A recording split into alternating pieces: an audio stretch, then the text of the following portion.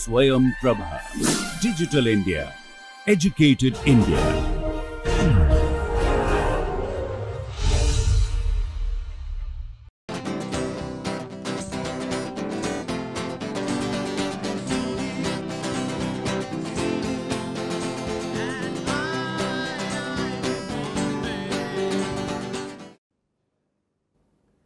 Hello, welcome everyone.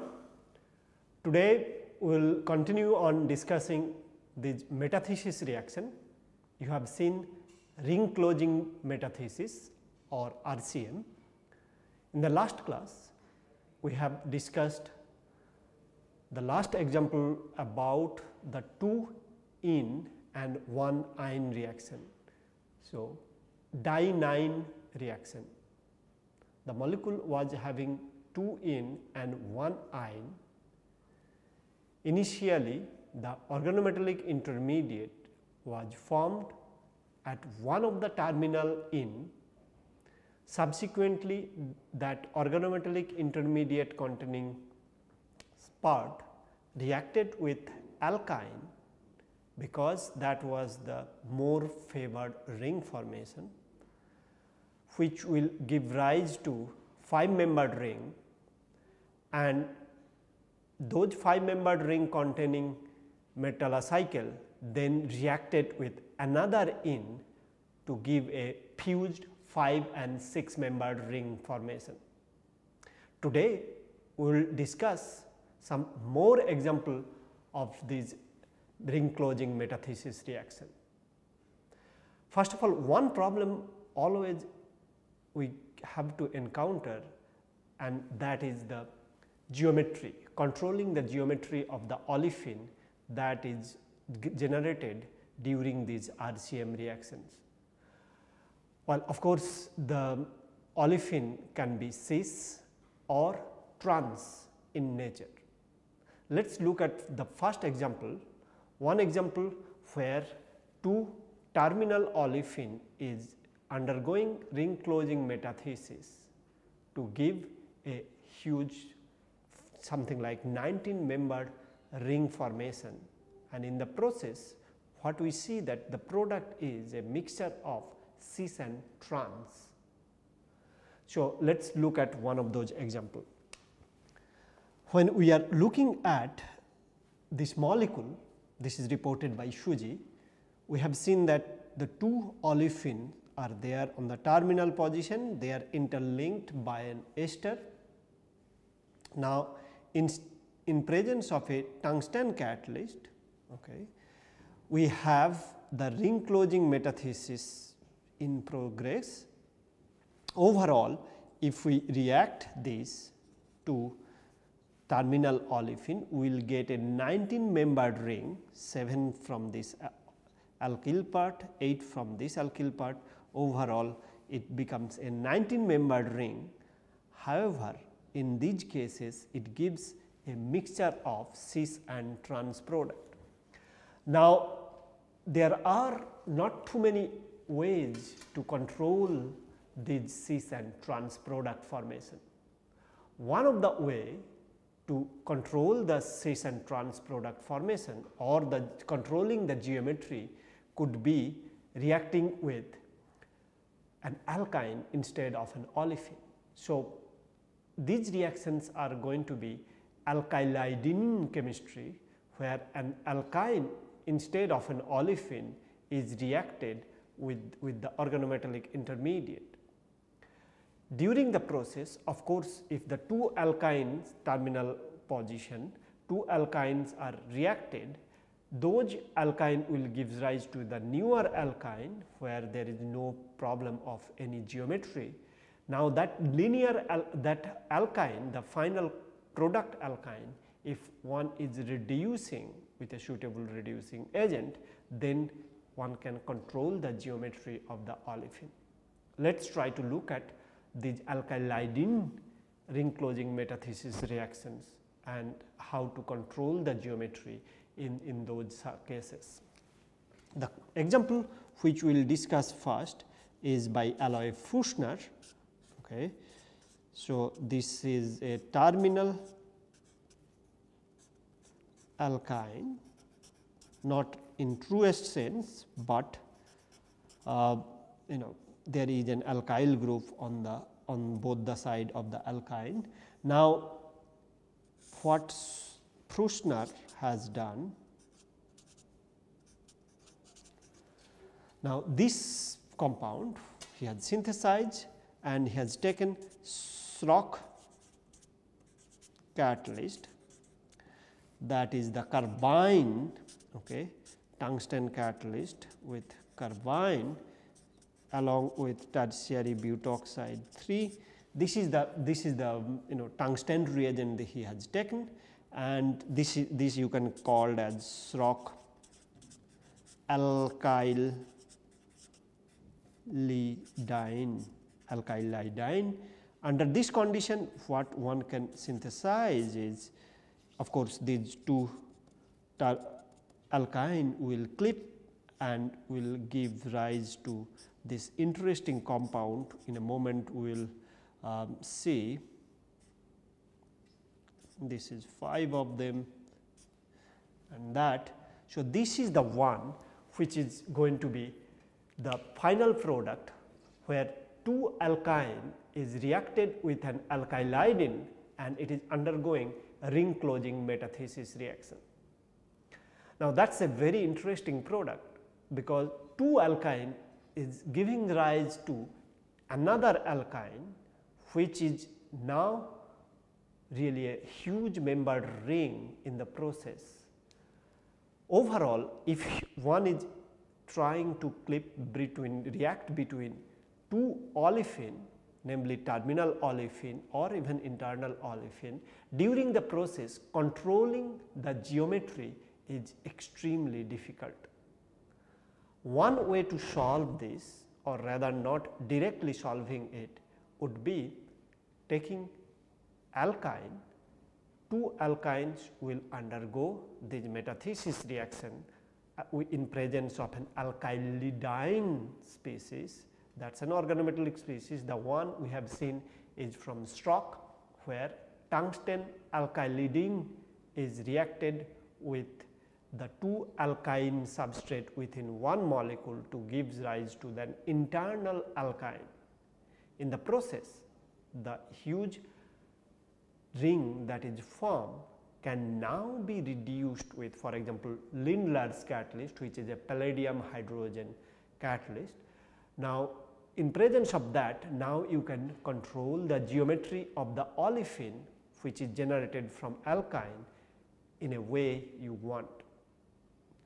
Overall, if you look at this product, then we will see this alkyne to olefin conversion and the product formation leading to a world famous perfume, and which is very cool way to synthesize this perfume. Okay. Let us look at that molecule again that we have synthesized.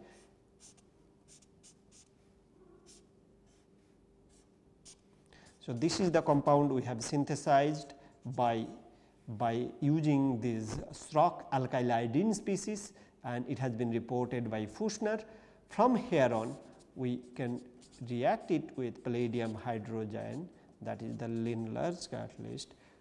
Overall, we will be able to get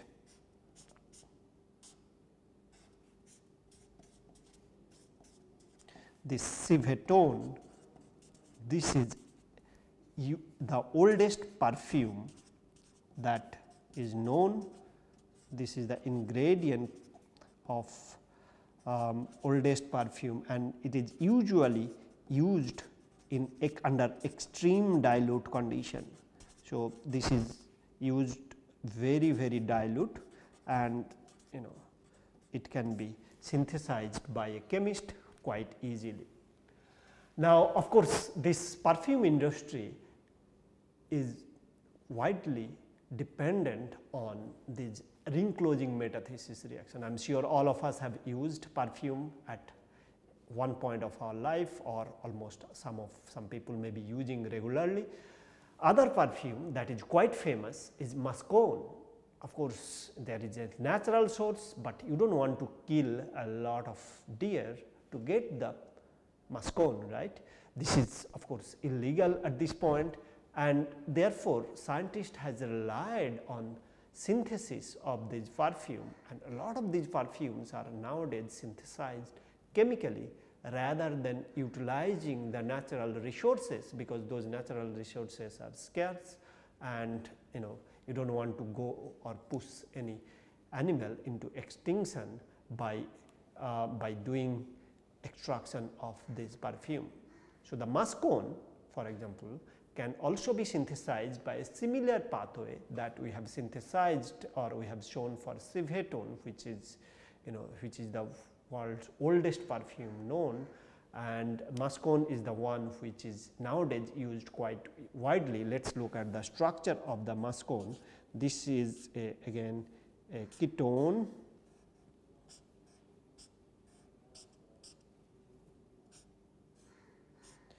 this is a very cool molecule, and this can be synthesized. So, this olefin can be generated, this olefin can be generated by utilizing the similar procedure. So, overall what we have seen that any huge ring can be generated in the process of doing the ring closing metathesis reaction.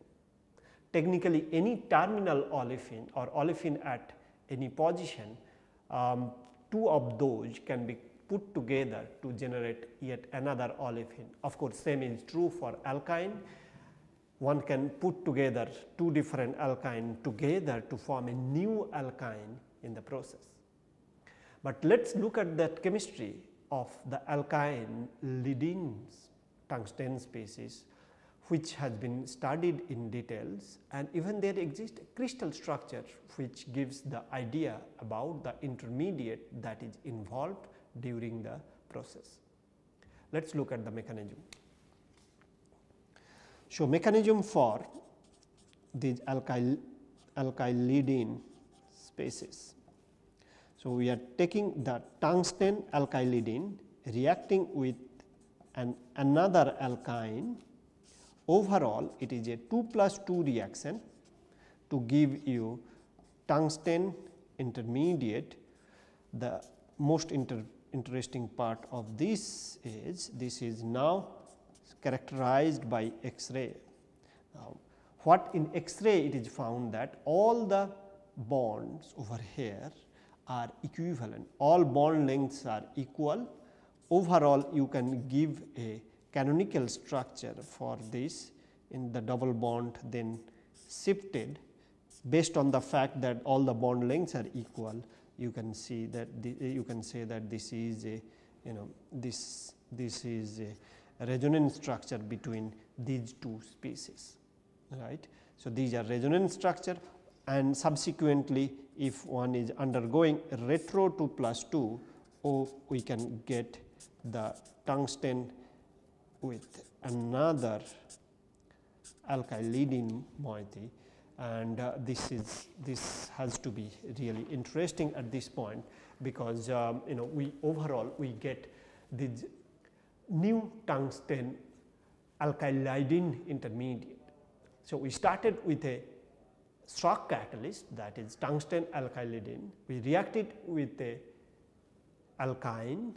Overall, it is a 4-membered transition state or 4-membered intermediate that we find. This is crystallographically characterized, which clearly suggests that between the two structures there is a resonance, and therefore, all the bond lengths are found to be equal, and this gives rise to a clear mechanistic idea how this might will be happening during those ring closing metathesis reaction. Next topic that we would like to discuss is carbonyl olefination. Now, all of us are familiar with carbonyl olefination in our undergraduate studies or graduate studies. These olefin, converting these carbonyl olefination reactions are mostly known in terms of this Wittig reaction, right. Of course, there is no organometallic intermediate involved. Although Wittig reaction is quite popular, every reason to be popular, but a number of cases Wittig reaction does not work. Then if you want those Wittig like product, what is the alternative? Well, you have this metathesis reaction to rely on to get those Wittig like product. Now, let us look at the pros and cons of this metathesis reaction to synthesize the carbonyl olefinated product. Carbonyl olefination is the next topic that we would like to discuss. Carbonyl olefination, also alkylides chemistry, these are stoichiometric reaction. Of course, that is true also for the Wittig reaction. The chemistry we would discuss today is with the Strock carbene. This is the Strock carbene. This you can draw in a different fashion as we have discussed. Strock carbene is nucleophilic at the carbon center. This is similar to what you know about the Wittig reagent. This is your Wittig reagent, and this is a equivalent thing for a Strock carbene reaction. Now, overall what you do in the Wittig reaction is this triphenyl phosphine and this alkylidine equivalent, you react with, let us say, R2 aldehyde overall to give a intermediate where you have HR1 and let us say HR2O minus. From there you get R1 and R2 H along with triphenyl phosphine oxide. Now, if you look at this chemistry of the Wittig reaction, of course, you are able to generate a olefin from an ketone. Now, similarly, if you are using this carbene chemistry, those of Strock metathesis reaction, metathesis reagent, Strock catalyst, if you are using and reacting with olefin, you can get exactly similar product as you get in Wittig reaction. Let us look at one of the example where Strock carbene is used for the Wittig reagents. Now, this is done by Strock in early 80s, 1976 rather, 1976 by Strock. He reacted it, his Strock catalyst, which became famous later on, reacted with a olefin to give an intermediate which looks like just your Wittig reagent, Wittig intermediate. Now, if you do that, overall you have a 2+2 and a retro 2+2 to give you the tantalum oxide, much similar to your phosphine oxide, and the product that you get in the process has the tert-butyl part, because the tert-butyl you started with the reagent, now tert-butyl ended up with the product. Now, this reagent, if similarly if you want to react with a lot of other reagent, you can react with a number of ketone to get the corresponding product. As you know, Wittig reagent really does not work with ester. That is one of the limitation of the Wittig reaction.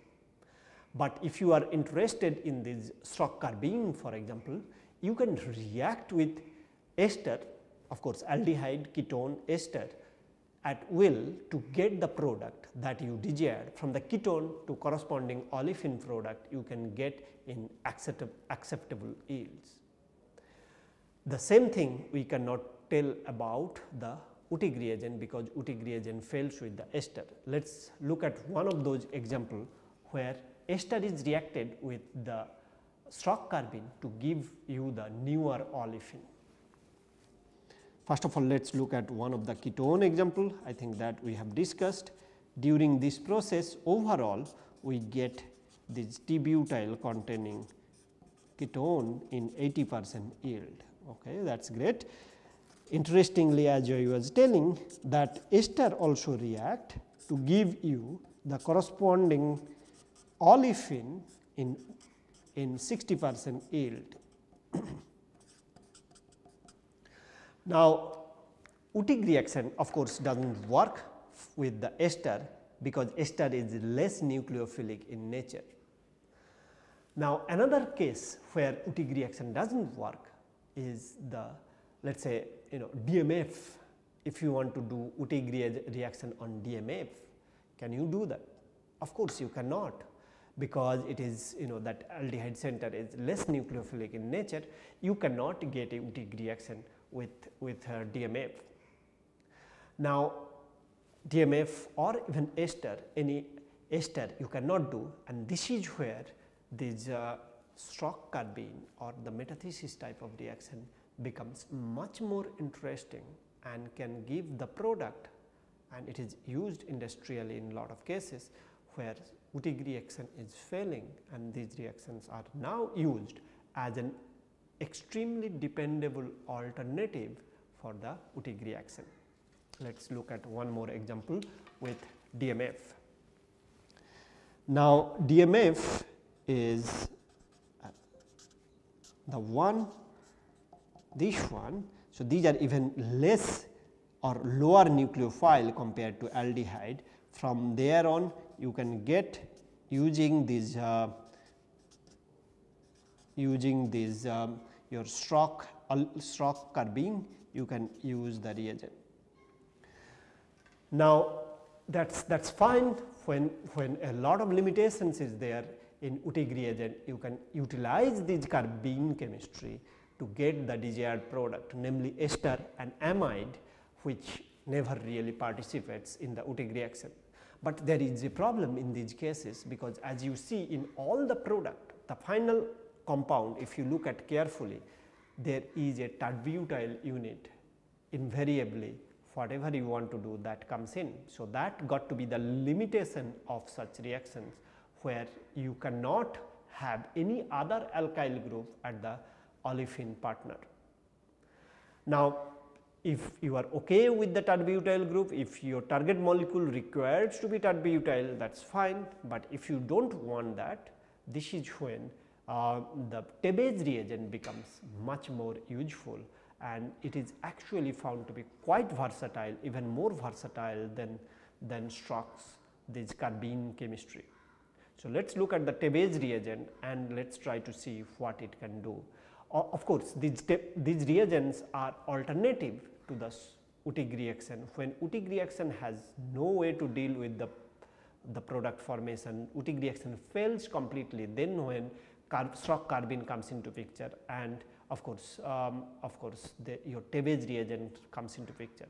Strock and Tebbe's reagent of course works very well for aldehyde, ketone and every other things, but one may not want to use them when Wittig reagent is working, but when Wittig reagent is not working, this is the only way to move forward with the ketone to olefin product formation. So, Tebbe's reagent, as you know, Tebbe's reagent is a titanium species. This is cyclopentadienyl titanium species, which is ready to give you the active catalyst from there on. This is done in 1978.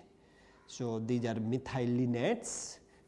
The reactive species are the one where this is dicyclopentadiene titanium methylenates is forming, and this is better in scope compared to even the Strock one, better than Strock in scope. So, by using the Tebbe's reagent, one can use, of course, one can react with aldehyde, ester, ketone, amide and whatever other reagent which is incompatible with the Wittig reagent can now be incorporated quite efficiently. Let us look at one of those examples by which this Tebbe's reagent can be of great use. First of all, let us look at the ester. Of course, as we have discussed, these are not compatible with Wittig. Amide, ketones, all can be aldehyde, everything can be reacted with Tebbe's reagent. This can be reacted with Tebbe's reagent. The one example that we will discuss specifically is the one where you have enolizable proton, for example, this ketone. Now, if you are reacting this reagent, this ketone with Wittig reagent, you get very little product because there is a enolizable proton which is not compatible with the Wittig reagent. Now, so therefore, if you take PH3P double bond CH2, this is very little product. You get enolization as the side product or side reaction. Now, these are Tebbe's reagent can be used over here very beautifully because these are less Bronsted basic and therefore lesser ability to accept proton. So, less enolization you can expect. So, less Bronsted acid, Tebbe's reagent is less Bronsted acid and therefore, it is not promoting the enolization that very effectively, and overall we can then get quite a good reaction with this Tebbe's reagent. So, these ketone which are enolizable, they usually give you the side reaction as the enolization as the side reaction, which is what the problem with the Wittig reaction is. Now, using Tebbe's reagent, you can get or convert this ketone into corresponding olefin without any problem. Once again, then what we have discussed in this class, that Wittig reagent is a reliable reagent for converting aldehyde and ketone to corresponding olefin. However, in a number of cases, Wittig reagent does not work, and this is where Strock carbene can be extremely beneficial, and the problem with the Strock carbene is it leaves a tert-butyl or the carbene terminal is getting incorporated into the product. Often we may not want that into our product, although it works decent with ester, it works well with even the amide. This is when the Strock carbene cannot be utilized for some of the substrate. Tebbe's reagent, I would say, is most versatile and can be used widely. Of course, it can react with aldehyde, ketone, ester, amide. These works beautifully. So, it is a very good reagent with respect to the Wittig reagent. Now, whenever Wittig reagent fails, I would like you to think about the Tebbe's reagent. Even for those ketone which are having enolizable proton, one can react those reagents to get the corresponding ketone to olefin product formation. All right. So, in the class so far, we have discussed about mainly the Strock carbene and its reactivity. We have seen how the Strock carbene has developed and some of the reactivity pattern of the Strock carbene. In the next class, we will get back to Fischer carbene and their reactivity pattern. Till then, keep studying. We will see you in the next class.